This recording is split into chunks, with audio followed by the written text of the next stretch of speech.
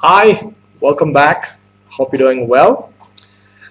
So far in your sessions, especially the last session, by now you will have a very good understanding of an income statement, the different ratios in an income statement, and how to analyze an income statement and make really important decisions for a company.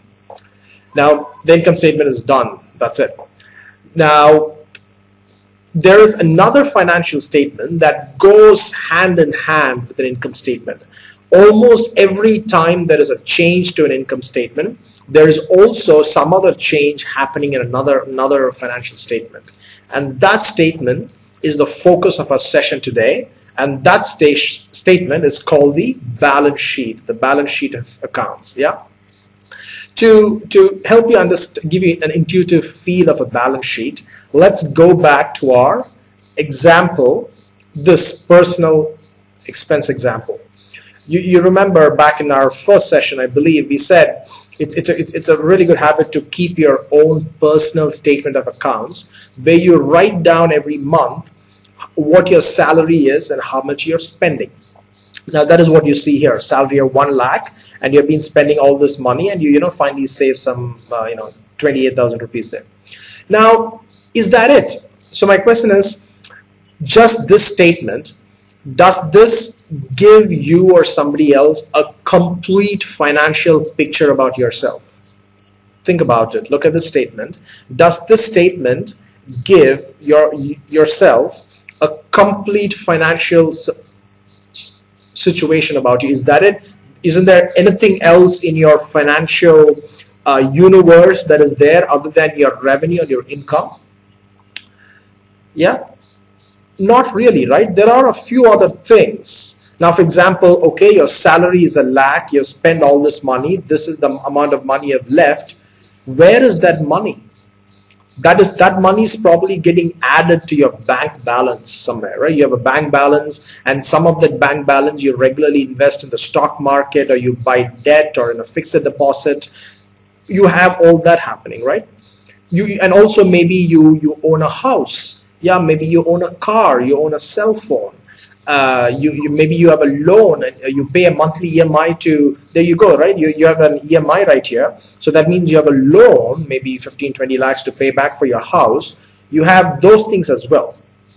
So unless an income statement gives only a snapshot of your financial situation, an income statement, along with all those other things we just said, what all you own, your cash in your bank account, your shares, your stock, and all those things, along with your flat and a car, the amount of money you owe somebody else, only when you see an income statement along with those other assets or liabilities that you own or owe, only then can somebody or you yourself can get the complete financial picture of yourself, right? So this other statement where we're going to put your cash balance and your house and the loan you owe, that is essentially a balance sheet.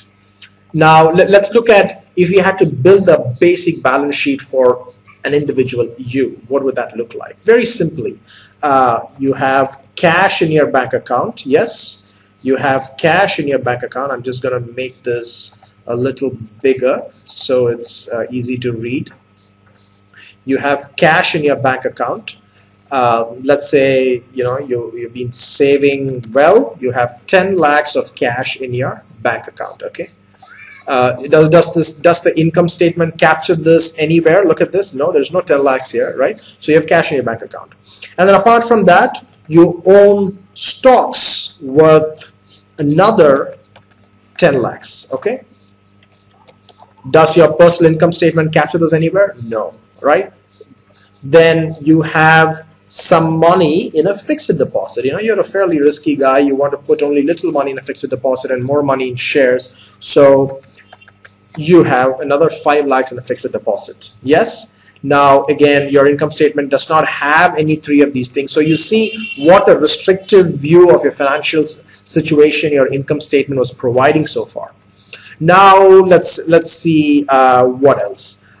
We also said maybe you own a flat. Yeah, you own a flat, right? You own a flat.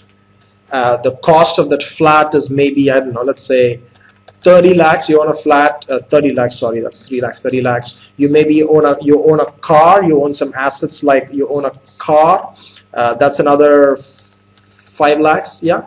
So these are all the things that you own, that you own these things. Otherwise, in corporate finance terms, these are called your assets. These are what you own, these are your assets. Now you also owe money, right? You probably owe, let's say you owe rent, you owe, not rent, you owe your house loan. You took a loan for a house, so you owe a house loan, let's say a 20 lakh house loan you owe. You probably also owe this month's rent, maybe 20,000 rupees of this month's rent. You probably also owe that money.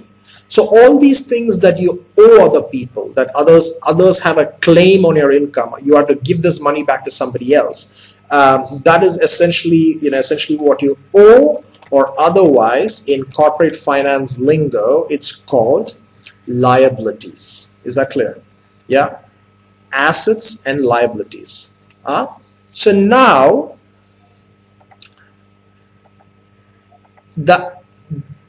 your total assets, let's calculate what your total assets are. Your total assets are very simple. They're just sum of all your individual assets put together. There you go. You're a rich guy or you're a rich girl. Your total assets are 60 lakhs, but not yet. That's not you don't own that entire money. You also owe people some money. You remember that? So what are your total liabilities? Your total liabilities is 20 lakhs and 20,000. That's your total liabilities. All right. So now, how much are you really worth? What you're really worth is nothing but your total assets, what you own, and subtract from that how much you have to give to other people. That's your total liabilities. So your net worth, or how much you're actually worth, is your total assets minus your total liabilities. There you go. 39 lakhs 80,000 is your net worth. This is your own simple balance sheet for your personal purposes. This balance sheet, along with this monthly income statement, gives a complete holistic view almost of your financial situation. Yeah. Similarly, a company has a simple income statement like this, which we looked at a few sessions back. Just like in your case, this income statement does not give the entire snapshot of a company. This is just one aspect of a company's financial snapshot. A company has its own balance sheet, and I'm going to draw this side by side, so you know there is not a world of difference between like your balance sheet and a company's balance sheet. Is only little. I'm going to say here, I'll just say here, I'm going to say this is your personal balance sheet. Okay, and then we're going to say this, we're going to roughly look at what is a company's balance sheet. All right. Yeah. So hopefully that is intuitive enough to you. Now similarly, just like how you have cash in your account, a company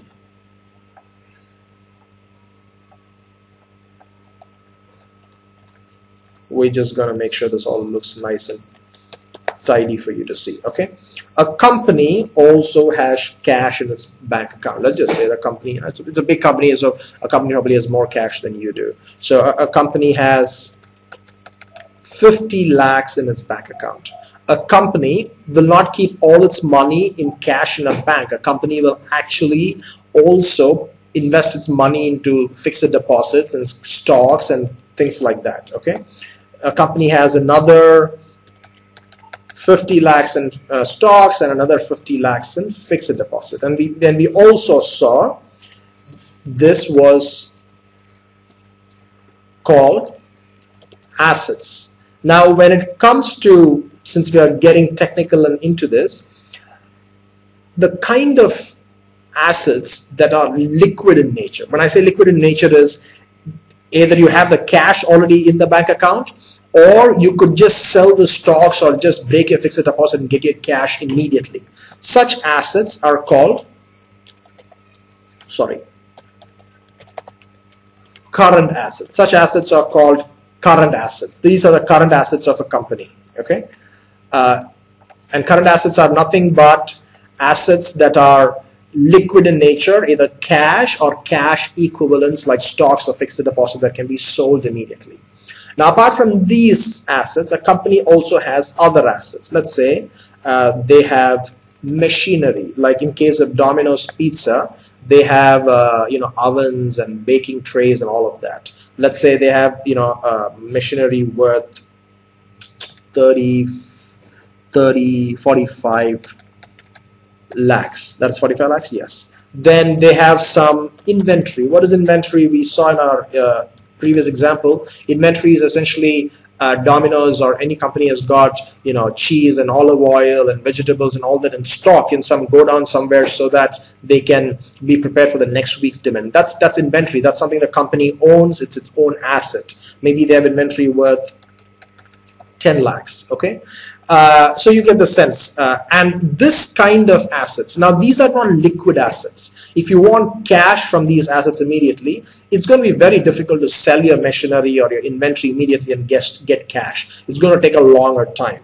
So those kinds of assets are typically called non-current assets. So you see, current assets and non-current assets are the two kinds of assets in a company.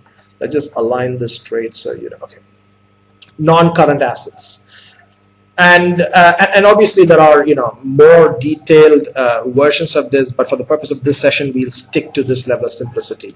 So this company's total assets is nothing but the sum of its non-current assets and its current assets. All right. Okay.